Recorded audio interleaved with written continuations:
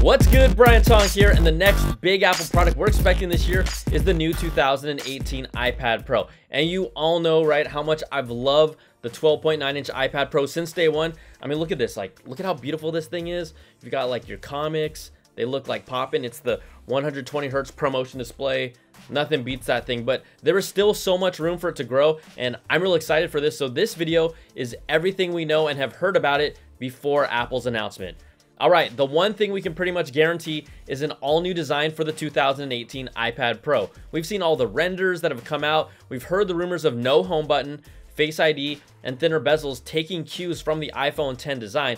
But the biggest confirmation came from Guilherme Rambo and the discovery of an iPad icon found in the 5th beta of iOS 12 that shows a thinner bezel with no home button whatsoever. And what's missing from the icon? There's notching to see here. There is no notch, and I'm not gonna lie, I love that. Now, in a side-by-side of the two iPad icons from the iOS beta, you can clearly see the current iPad design compared to the new iPad Pro. Now, the current iPad Pro line is still made up of the 10.5 and 12.9-inch display, but reports say Apple could be introducing an all-new 11-inch model, bumping up the entry-level iPad Pro in size while keeping the larger 12.9-inch model the same. And you know, I love that big screen iPad because I read comics, right? I watch movies on the go with it. It's like my travel buddy all the time. The thinner bezels and new form factor would help bring down the iPad Pro in physical size and weight. And that's only a good thing, while, you know, I'm crossing my fingers that it still maintains the same battery life or gets even better with the all-new rumored A12X processor and iOS 12 optimizations. Now, there's still no word if the new iPad Pros will bring the first OLED screen to Apple's tablet. A purported leaked CAD design of the 2018 iPad Pro from OnLeaks' Steve Hemestoffer indicates that the smart connector may be redesigned and relocated to the rear next to the port on the bottom. An alleged iPad Pro case leak even showed an opening in the same spot, but it's still kind of confusing because there's still a cutout on the long horizontal side where the current smart connector is located.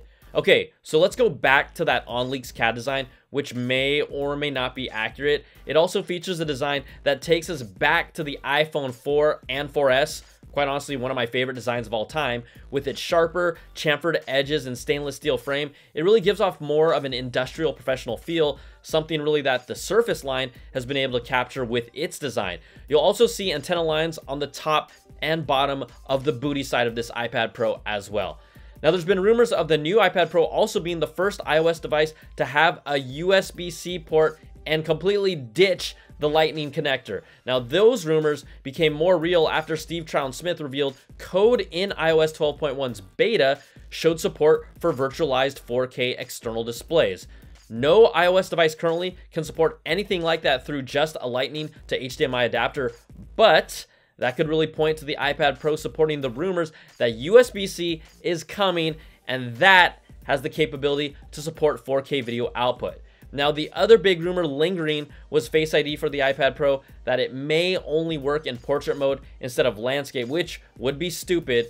Troughton-Smith says the iOS 12.1 beta hints that Face ID will have built-in support for landscape orientation, meaning it should be able to unlock your iPad when it's horizontal. He also said it's likely been built into the update for the upcoming iPad Pros that are expecting to bring, guess what, Face ID. And this is one of those like small things that makes me happy. So if true, that's good, Apple. Yeah!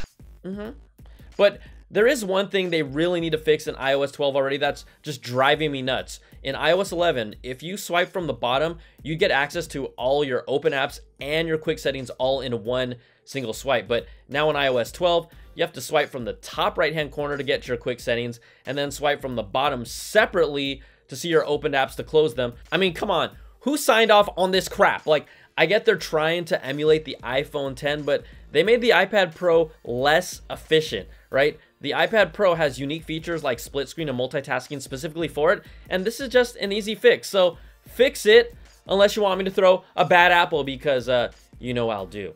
Now, there's been a lot of talk for almost a year about a new Apple Pencil 2 with a higher fidelity and new software features that will enhance its use.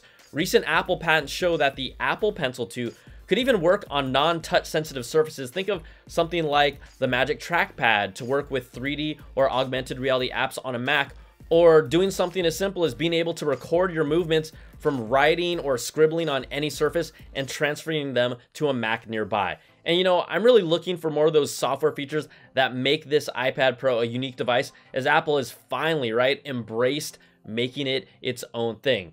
But before that, I think the number one thing that they need to do is make it attachable to the iPad Pro like the Surface does with its pen magnetically.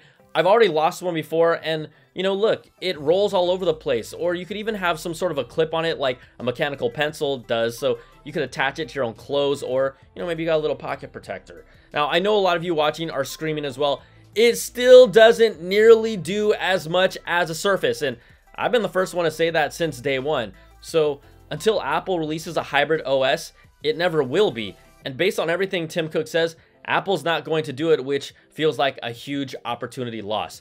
The other thing I'm still waiting to see, more Pro apps from Apple, showing that, you know, they are really embracing the iPad Pro as a Pro level machine. It's in the name. So where is the version of Logic? Where is Final Cut Pro? It has the power to handle this, and we know Adobe even, they're finally jumping on board and developing their Adobe suite after legit rivals like Affinity Photo. They've got their own professional photo editing and their suite of apps that has completely taken Adobe's lunch.